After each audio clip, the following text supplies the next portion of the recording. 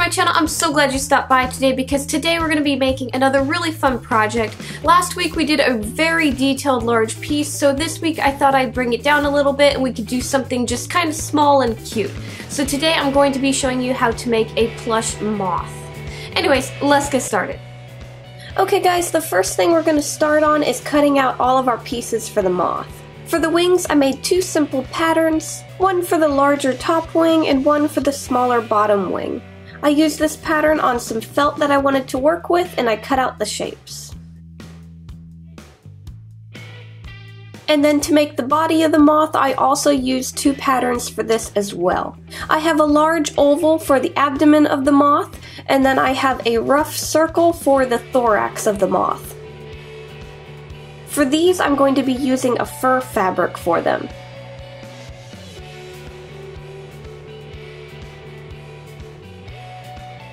And then for the legs, I used a ruler to draw out a couple strips of fabric. You'll need 6.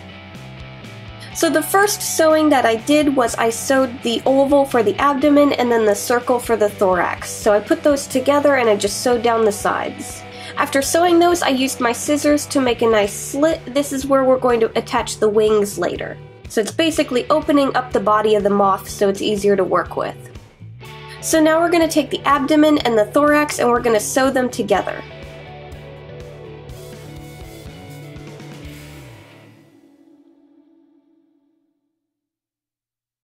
Now I'm going to move on to making the wire frame for our moth.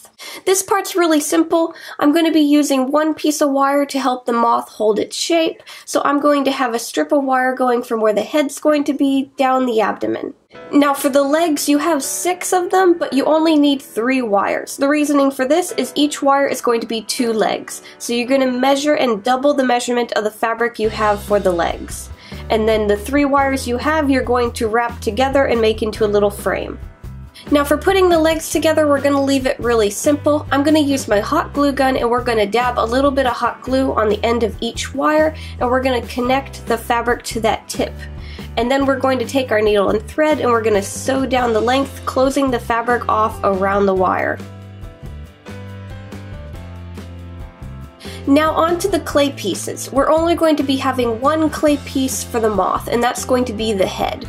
To make the head, we're going to take a ball of clay and we're going to put it on the end of a wooden dowel. That way it's easy to handle while we're sculpting it. The facial features for this moth are going to be really simple. I mainly want some eyes and a mouth for him. So for the eyes, I'm going to take 2 smaller balls and we're going to press those in where we want them.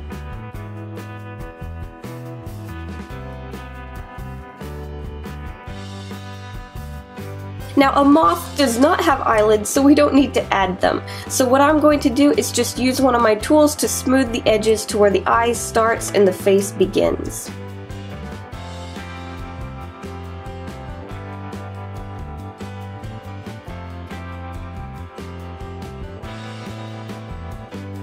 And for the mouth of the moth, we're just going to take 2 strips of clay and we're going to put that where we want the mouth, and I'm going to use a nice pointed tool to make them kind of furry looking.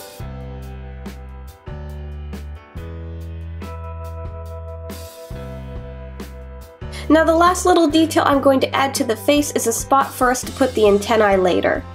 So I'm going to put 2 little balls on the top of the head and flatten them out, and then I'm going to use my needle tool to push in to make a spot for us to attach the antennae later.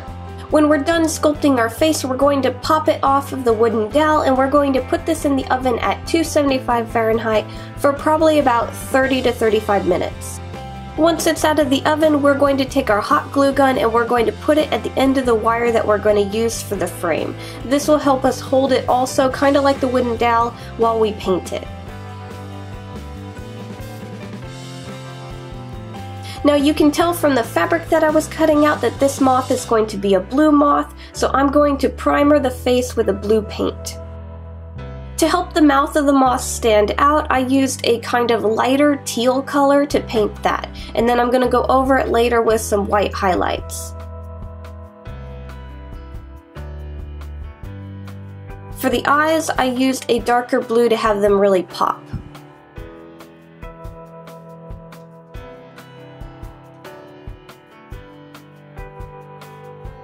And then for some fun, I added some dots on the top of the forehead for some decoration.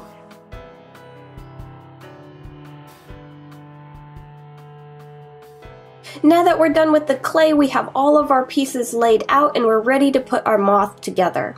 First thing we're going to do is take the body of the moth and use our scissors to make 2 little slits so we can have our legs pop through, and we're going to glue those into place.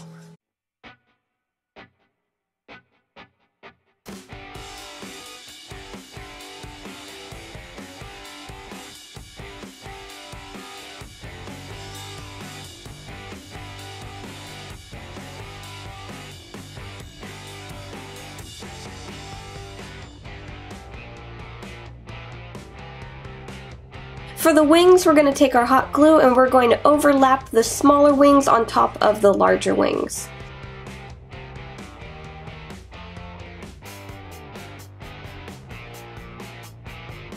After the wings have cooled, we're going to glue them onto a piece of fabric, that way they're connected.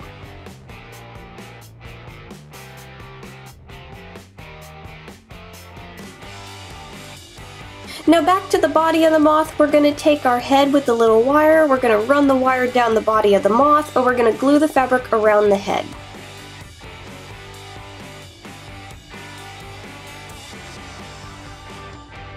And then lastly, to attach our wings, we're going to put our glue on the seam of the fabric and we're going to push our wings into place.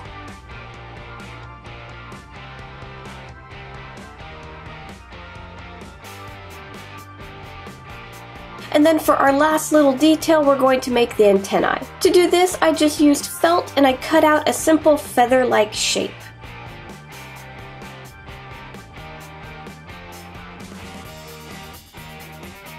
To attach them, I used Elmer's glue. I just put a little dab over the little holes that we have for the antennae, and then I used one of my clay needle tools to help push the felt into the holes.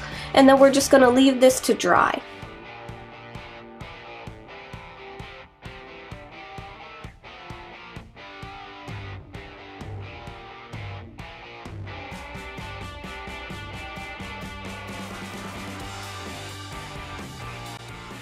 Okay guys, and that's how you make a plush moth. As you can see, I got my blue one over there that I showed you how to make. I also got a green and a pink one that I made. All 3 of these are going to be in my Etsy shop. I have a 30% off sale going on right now until the end of Christmas, so make sure to check the links down below if you want to buy any of them. Anyways guys, thank you so much for watching. I really hope you enjoyed today's video. If so, leave me a like, subscribe, do all that fun stuff, and I'll see you guys next time. Bye!